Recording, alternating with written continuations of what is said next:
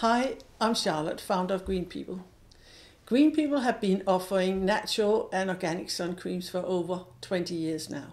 They were formulated in response to my daughter Sandra's sensitive skin. She suffered eczema as a child, reacted with an itchy and stinging heat rash, which is known as prickly heat. And that was no matter which high street lotion I tried. I soon realized that waterproof sun creams contained ingredients such as petroleum jelly, paraffin wax and silicones, which can clog pores and block the sweat glands. It is almost like wrapping the skin in cling film.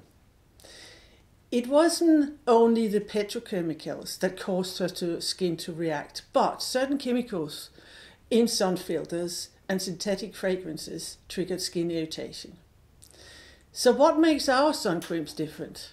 Our sun creams are not waterproof, but water repellent and non-pore clogging. Instead of using pore clogging petrochemicals, we use organic plant oils, plant-based waxes and emollients to repel water. This allows the skin to breathe, making them perfect for sensitive skin and eczema-prone skin. The sun filters we use are non-irritating and offer broad-spectrum UVA and UVB protection. We use aloe vera, organic aloe vera, and not water as a base in all our products apart from balms. Aloe vera is very rich in enzymes, vitamins, minerals, antioxidants, and essential amino acids.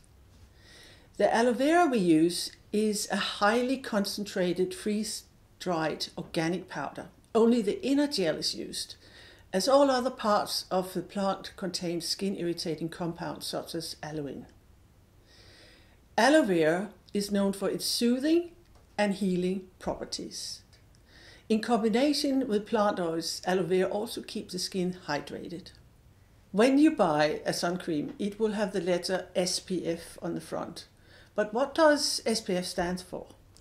SPF stands for Sun Protection Factor and measures the levels of protection against UVB rays. UVB light is the main cause of visible skin redness and the burning, so B for burning. There is a lot of confusion in relation to SPF and the level of protection it gives. So how much UVB light does different SPF levels filter out? An SPF 15 cream filters out 93% of the UVB rays, and a sun cream with an SPF 30 filters out 97% of UV rays, but an SPF 50 only gives 1% more, 98%.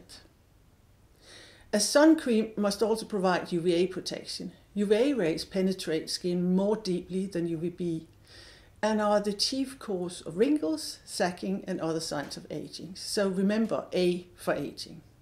It is important to protect your skin from both UVA and UVB rays. Unprotected exposure to UVA and UVB damage the DNA in skin cells, which can lead to skin cancer. So, does applying half the recommended amount mean half the protection?